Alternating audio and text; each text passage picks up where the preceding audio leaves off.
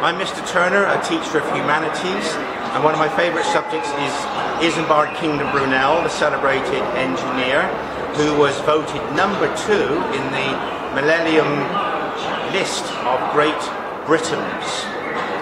And here is the railway shed at Swindon, which was roughly halfway, as far as wheel revolutions were concerned, of early locomotives between London and Bristol. Brunel first started off working for his father building a tunnel under the River Thames, the world's first underwater tunnel.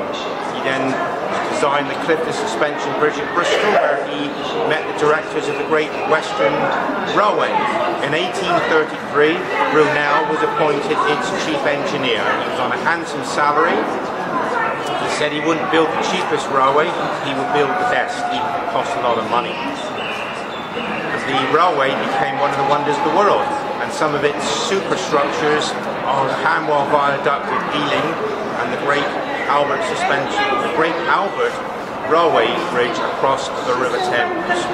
Here at Swindon, Brunel built his railway shed, and under his railway engineer Sir Daniel Gooch designed the locomotives. The one behind me is a replica of the North Star. It was built by the Stephensons in the north of England for this railway, and in 1837 the original was used to bring the directors from London to Maidenhead on the first test run of this magnificent railway.